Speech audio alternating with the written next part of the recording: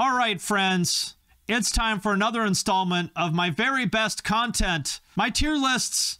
This time, we're going to revisit one of my favorite topics, video games, something that I sadly know way too much about. I'm basically the guy on the left-hand side of this cartoon here. The guy in the Atlas shirt, that's me. Sadly, my brain is full of trivia about video games, and sometimes I wonder, what if I had used all that brain hard drive space for something that was actually productive instead of like all this dumb, useless knowledge that I have about video games? I could have like invented the internet and put someone on the moon if I had used all this brain capacity for something productive. So I said, well, at least I can do something with it by turning it into a tier list because, you know, that's what I do. I take all the useless crap in my brain and I put it into a tier list, and that's going to be my legacy in the world. Well, he didn't really contribute anything productive to society, but he made some moderately amusing tier lists. That's what it's going to say on my tombstone. So I figured, you know what? Why not do it? Why not turn my useless knowledge of video games into a tier list? And so that's where we'll start. And also, thanks to Raid Shadow Legends for sponsoring this video. It's a dark fantasy RPG that's free to play on Android, iOS, and PC. And what I personally like about the game is all the customization. Every champion has multiple slots for gear, and each piece of that gear can be upgraded in different ways. And what I have been thinking about is which Raid champions I would want to have over for my dinner party to celebrate Raid's 4th anniversary. And I think my dinner party would be all about the goth girls. Zavia, Ray, Lydia, and of course, Lua. And with it being the game's 4th anniversary, there is a ton to be excited about. I'm talking about dedicated offers, free gifts, promo codes, events, and a brand new fusion event where you guys can get your hands on an anniversary-themed legendary champion. You'll also be able to take a trip down memory lane with a recap video of your stats in Raid. Oh, and for the Amazon Prime members who just got Genbo, keep an eye out for the next drop with some very powerful Savage gear. It's available from March 2nd until March 30th. But my friends, that is not all. New players, use my link in the description of this video or scan the QR code on screen right now, and you will get a free starter pack with this very cool in-game loot. I have played a lot of games in my lifetime, but there's a lot of games I haven't played, so there's going to be some that I don't know. You're right here. Middle-aged men complaining on the internet about video games make bank. It's true. So this is the next step towards me reinventing myself as one of those guys who sits on Twitch with like a wall of Funko Pops behind him, screaming about how woke SJWs ruin Star Wars and Magic the Gathering. That's what's next for me. So where should we start? Let's start with the Elder Scrolls. We'll start with Skyrim. I have played a lot of fucking Skyrim. Not in a while. But back when this came out, I don't know, how many hours did I put into Skyrim? It's horrifying to think about. I gotta say though, I suck. It's the truth. I play the stealthy Khajiit archer, which is like, I feel like that's the weakest way to play Skyrim. So I will admit that I suck at the game, and I play it like a baby. You know, I'm okay with that. I accept it. I'm a baby gamer. It's true. Everyone plays the stealth archer, and so do I. I'm trash, but I did enjoy the game. However, it has its flaws. Specifically, it's kind of dumbed down. If you played like Oblivion or certainly Morrowind, I did enjoy the game a lot. Graphically, of course, much better than the other ones in the Elder Scrolls series, but I would say it's an A tier game. You know, actually, I'm going to say B tier. It is very good, but would I want to play it now? I don't think I would. Like, it's not actually that enjoyable to play now. It's not bad by any means, but it's, you know, it's a little bit more shallow than I think it felt at the time. So we'll compare that to Oblivion, the previous game in the Elder Scrolls series. Of course, whatever remembers Oblivion for is the the mind-bogglingly realistic graphics on the NPC faces. The finest moment of Oblivion. So, okay, maybe a little bit rough around the edges. Obviously, not the strongest point, but I gotta say that overall, Oblivion, I would say, is the better game because it's less dumbed down. The quests are better. I mean, the combat sucks. It's true. The scaling also sucks about Oblivion. That's a big issue because the world scales to your level. That kind of sucks. And but it's all made up for with the incredibly lifelike, stunning graphics on the NPCs. I gotta say, I think the best part of Oblivion, which is probably the highlight of the entire Elder Scrolls series, I would say is the Dark Brotherhood quest in Oblivion. I think that's the single best quest line in the whole series. You know, it's not the world's best game by any means, but as far as Elder Scrolls games go, I would say Oblivion's probably the best because Morrowind has the best mechanics, but it's kind of janky and broken in so many other ways. Like if they were to remake Morrowind, I think that would be an S tier game. Yeah, Skyrim is a 6. I think so. It's a 6, maybe a 7. It's not bad, but it's not as great as it seemed at the time. Oblivion is the better game. Yep, I said it. It's not a perfect game, but I did like Oblivion. I think it's a better game. I'll give it A tier. But when it comes to Bethesda open world games, we all know what the king is, right? We all know what the king is. The king of Bethesda games, you know it. Fallout New Vegas. It's the best in the series. It's janky as hell, but it's great. Like the bugs actually make it better. That's the great thing about it. Fallout New Vegas is such a great game that the glitches actually make it better. Like when you fall through the floor, or like you shoot someone and they just sit there on the ground, like jerking around and spinning or something like that. It's more entertaining. It's charming. You know, the jankiness is charming. So in my book, no finer game. You can still play it today and it's still fun. It looks like shit. The graphics are terrible. It's ugly as hell. It's broken in so many different ways, but you can still play it. It's great. I mean, the quest, I forget the name of it, but the quest where you have to like put the hat on the guy to get him assassinated in front of the dinosaur, because like he's the guy that kidnapped your wife into slavery, I think, right? That's like one of the best quests in like the whole thing in any of the Bethesda games. And then when you can crucify Benny and he's like, you sick vindictive fuck. Just the quest design in Fallout New Vegas is what makes it great. One of the best games of all time, I would say. Incredible. S tier game. Fallout New Vegas is S tier. I won't hear anything else. Incredible game. 10 out of 10. How about, you know, I like open world games. Even though they're kind of repetitive, you know, they kind of all sort of do the same thing, but I like open world games a lot. How about Horizon Zero Dawn? Any indies? Yes, I like indie games. We'll talk about indie games. Horizon Zero Dawn, I gotta say, I really wanted to like it because it's a cool setting. I like the jungle thing and the post-apocalyptic blah, blah, blah. Got great reviews. And yeah, it's kind of meh. There's nothing wrong with it. Everything in the game is well done. But it's just another one of these games where you just like run around the map, like chasing quest markers and like collecting 7 of these. And, you know, it's just kind of, yeah, it's boring. There's nothing wrong with it, but there's nothing right with it either. And so I don't know why it got so many awards and everyone said it's like this most amazing game. And, you know, it's like the next big thing. And I was like, okay, cool. I'll check it out. But is the story great? It has no personality. I don't think it has any personality. Yeah, it's like an MMO, only it's not online. Exactly. I just can't get into those type of games. Not a bad game, but I would say to me, very disappointing, very underwhelming for me personally. I definitely didn't hate it, but I didn't love it either. So I would say, would I rather play Horizon Zero Dawn or Skyrim? I think I'd rather play Skyrim, even though it's 10 years old. Maybe that's nostalgia. I don't know, but I would like Horizon Zero Dawn's kind of not great in my opinion. But I'll tell you what is great. One of the best games of all time, and I will hear nothing to contradict me on this. I will hear nothing else. One of the absolute best games of all time, Saints Row 3. Absolutely incredible, stunning masterpiece.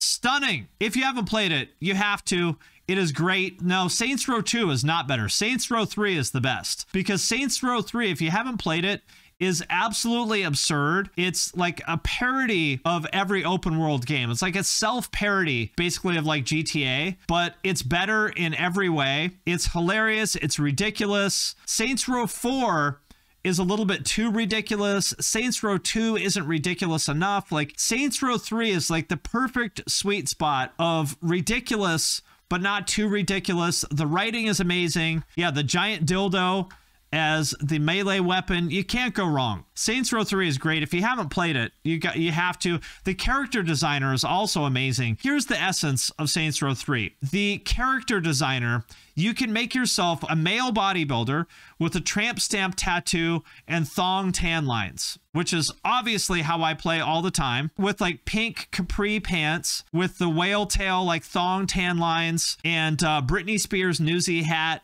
and the tramp stamp poking out. That's how I play every... Is there another option? If there's another option, I don't want it. That's the only way I want to play. The game is incredible. If you've never played it, trust me, you're missing out. It is sublime. It is a sublime experience. You're missing out if you have not played Saints Row 3. It's incredible. You can see it's on the same level as New Vegas. S-tier game. I'll hear nothing else. Just how it is. This is going to be a controversial one. I know a lot of people are going to disagree with me on this. What do you guys think of Breath of the Wild? You're giving it a 10?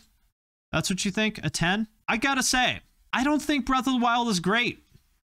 I don't think it's great. I don't think it's goated. I think it's okay, but I don't think it's great. There's nothing to do, exactly.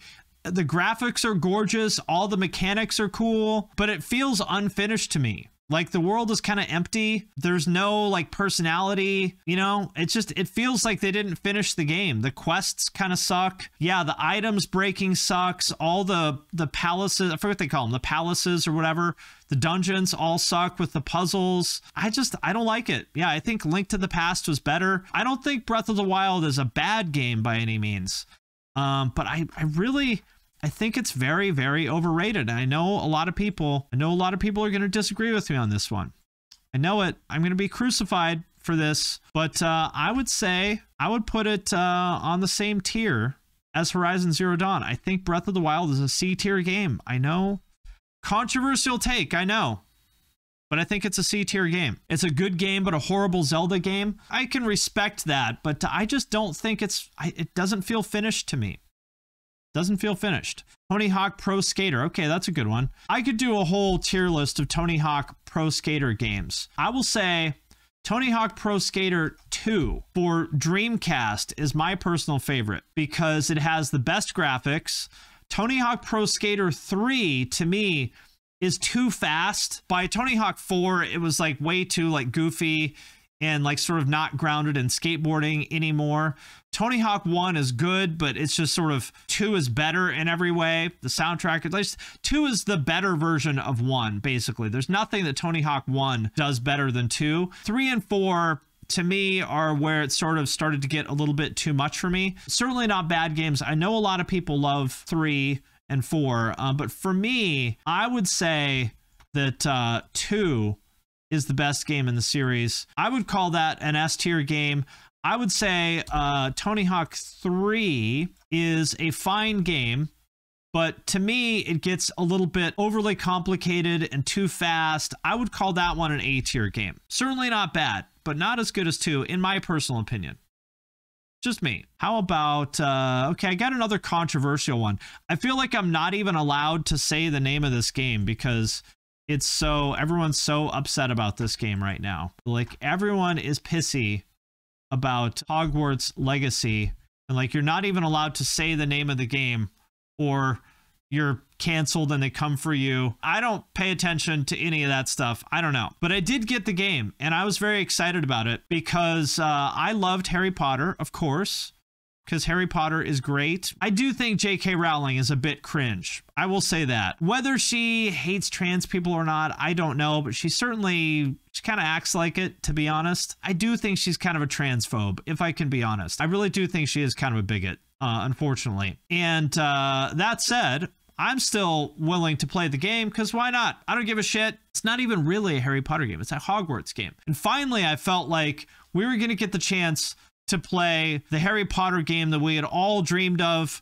for 20 years, the game we all wanted. I gotta say, I felt like the game was a little bit of a letdown. It's not bad, it's good, but the game, I wanted it to be like Elden Ring, and it's not. It's really more like an Ubisoft game. It's more like Assassin's Creed or something like that than it is Elden Ring or GTA. It's not like, it is an open world game, but it's kind of shallow. It kind of feels unfinished to me. It's too bad because the world is absolutely amazing. The writing is great. The graphics are great. It's just the game itself is kind of shallow. You just run around and like collect stuff for the sake of collecting stuff. You know, it's kind of like, it's just okay. And I'm disappointed because I really wanted to love it. I was very excited for it. I wanted to love it, but I don't. And I paid $70 for it, which sucks because games are so goddamn expensive now. I can't believe that games cost $70. So especially if you consider how expensive it is, I feel like it's a C tier game. I'm sorry. I would rather play Skyrim than Hogwarts Legacy. I'm sorry. It's not bad, but it's not great. Okay, let's talk about GTA. I would say that, yeah, probably San Andreas is probably my favorite of them. And I haven't ever finished any of them. But San Andreas, I will say GTA, it's another one of these games that I really want to like more than I actually do like because the gameplay itself, I don't think is that good. The world is amazing. The writing is amazing. But like the driving and shooting kind of suck. Like they're not actually that fun to me. I love the world. The writing is great. Like all the, you know, activities and stuff are cool. But I don't actually think the gameplay itself is that great. You know what I mean? I feel like maybe if you're 12, it seems amazing. Yeah, and at the time they were cool, but it's just, I don't know. It's not as good as I wanted it to be. I liked it for sure, but I don't love it. For me personally, just the driving and the shooting, not nearly as good as the world building and the vibe. So still a good game though. And I would rather play it than Skyrim because at least it has personality. So I would say it's an A tier game. The gameplay is not as good as Fallout or Saints Row, but it's close, and the personality definitely a lot better than Skyrim. So that's what I would say. Not bad. Let's see, what else? What else do we have? Oh, Cyberpunk. Okay, that's a good one. I feel like people are going to hate me for these scores that I'm giving these games. Cyberpunk 2077 is a game that I was looking forward to for years and years and years and years. Because I remember Cyberpunk when it was an actual like pen and paper game way back in the 80s. That's how old I am. I remember the OG Cyberpunk pen and paper RPG, and obviously the graphics looked amazing and all the trailers, like everything about this game made me think I was going to love it. The systems looked really deep, and then I played the game and I don't even care about the bugs. Like that, the bugs don't bother me. What I don't like is that the actual game is very shallow. The world is not nearly as interesting as it looks. The world is beautiful, but there's nothing to do. Like there is no reason to walk around the world at all. The missions kind of suck. Like the writing is good. The writing is very good, but like the missions suck. You just like go to this building and like kill everybody, collect a bunch of loot that's not better than what you have, or like you get like 25 guns that you just sell, and then you like go back and do the next mission. You know, it's like, it's not a fun game unless you're playing just for the writing, which might as well be like a visual novel. Yeah, I just don't think it's great. It's not bad, but I definitely don't think it's great. It's very, very overhyped. And again, I'm not even talking about the bugs. I don't care about the bugs. I can put up with the jank. I mean, obviously I have Fallout New Vegas is an S tier game for me, so I don't care about the jank. You know what? I'm going to put Cyberpunk in the F tier. I'm going to do it. Fuck it. I'm putting it in the F tier. I think it sucks. I would never play it again. Oh, Witcher 3. Okay. Since we're talking about open world games, this is another game that everyone said was the best thing of all time. And I remember like the older Witcher games, like the Witcher 2 and stuff, getting a lot of hype, and everyone said how great it was. I never played the older Witcher games, but I did get the Witcher 3. I was certainly impressed with the graphics. The writing is cool. The quest design is pretty good. What's the one? The Bloody Baron, I think. That's like the quest everyone likes, right? That one was really cool. But to be honest, the gameplay to me is kind of shallow. The combat sucks. The like system with the potions and stuff just wasn't really that fun to me. You know, it didn't feel like a very deep game. There's way too much shit in the world. It's kind of like reminds me of these Ubisoft games. There's like whatever, there's like 100 monster nests.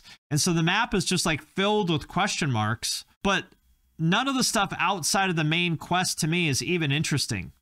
You know? Yeah, and I don't think Geralt is or Geralt, however you say his name, I don't think he's a very interesting character either. So I don't think The Witcher sucks, but I don't think it's as great as I was sort of expecting it to be, or as great as people sort of talked about it. I would put it on the same tier as Skyrim. Certainly good, but, you know, falls short of greatness in my personal opinion. Okay, fine. We'll talk about Elden Ring. Elden Ring, I gotta say, it is rare these days that I find a game that I like fall in love with. When I played Elden Ring, I immediately was like goo goo gaga, head over heels, like completely in love with Elden Ring. I don't know, I put in 80 hours into the game or something like that, which I never do. Like, I very rarely play games now because they're, I don't know, just, they don't measure up to me. Elden Ring, just fucking incredible. Everything about it was just amazing. Yeah, it's one of the all-time best games ever made. Just the creepy vibe, the art direction. It's so deep. There's so many secrets. It's definitely hard, but it doesn't feel like unfair. I don't know. Elden Ring, to me, an absolute masterpiece. I feel like they should have ended the game at like the Fire Giant. After you get past like the city, the capital city, I feel like that part of the game, the end of it, is definitely not as good as the beginning, but still a great game any way you want to look at it. I think it's one of the best games ever made. And if you don't agree with me, you are a piece of shit with bad taste in everything, and we are not friends. We cannot be friends if you don't think Elden Ring is an S-tier game. I think people are still going to be playing this one in 20 years because it's that good. Just absolutely incredible. So deep, so good. Love it. Love it, love it, love it. Love everything about it. Here's a real nerdy one. For the turbo nerds in the crowd, has anyone played Caves of Quud? Anybody played this one? This is just like top tier turbo nerd shit. This is a roguelike indie game, which is super fucking weird, super hard, super confusing. Yeah, it's a real roguelike. This is an extremely autismal game. It's like on the level of like Dwarf Fortress, maybe not quite as deep and nerdy as Dwarf Fortress, but it's close. This is what the entire game looks like. It is totally unfriendly and impenetrable. This is what the world map looks like. So if this kind of thing looks interesting to you, if you're the sort of turbo nerd that likes this kind of thing, Caves of Quud is as good as it gets. It's fucking incredible. One of the creepiest games I've ever played. The fact that it looks like this and still like it has more like vibe than, I would say it's up there with Elden Ring in terms of like vibe. For some reason, even though the graphics are totally primitive and there's hardly even any real story, the vibe is just untouchable. It's a fucking incredible game. I would very, very, very highly recommend that you play it. If you're a turbo nerd that, you know, is into roguelikes, I think it's incredible. I can't quite put it on the S tier because there's some parts of it that are kind of rough around the edges and it's technically still in early access, but certainly an A tier game. Love it. Love it, love it, love it. Hotline Miami. Okay, that's a good one. I liked this game quite a bit. I suck at it because it's really hard. But if you're not familiar, Hotline Miami is like a overhead like shooting kind of game like this, but you die constantly. Like you might die every like 5 seconds or something in Hotline Miami, and you just kind of got to learn like the rhythm of the levels. But it has really, really cool music by this guy named Perturbator, like synth, really dark synthwave kind of music. It absolutely did. It exploded the career of several synthwave musicians. It absolutely did. Super hard, super gory, super dark. It's like, imagine like GTA Vice City in terms of vibe, except with way more like serial killer vibes and less humor. It is super frustrating, super great aesthetic. It's a cool game. It's a little bit too difficult for me to like enjoy playing per se, but I can recognize that it's a very good but flawed game. So for that reason, I would put it on the B tier. Really cool vision, but doesn't really quite turn into like a great game for me, but I still think it's a cool special game and I like it. Just not something I would necessarily choose to play again, if that makes sense. I got time for one more, I think. If you have ever dreamed about having your own quiet little farm on the outskirts of town and marrying some sweet farmer's daughter after bringing her pumpkins for a year, well, then you're going to like Stardew Valley because that's what it is. It's a farm sim. It's basically, it's not exactly a knockoff of Harvest Moon. It's more like they took what Harvest Moon was doing and made it even better. And it's a great game. It gets a bit repetitive for me because every day basically you have to like go do farm chores, like, you know, pick vegetables or go down in the dungeons and like, you know, harvest minerals and stuff like that. So it gets a little bit repetitive to me, but it is an absolutely great game. It's better than Harvest Moon, to be honest. And they've continued to update the game for what, like 10 years or something like that. My wife played the shit out of this game. She played it a lot more than I did, actually. If you're into this kind of thing, it's the best game in the series for sure. No question about that. And made by a very small team. I think it's a great game. Would I rather play Stardew Valley or Caves of Quad or Tony? For me, I'm going to put it on the B tier, although I feel like that's unfair because it's a great game. But for me, would I rather play Stardew Valley or GTA San Andreas?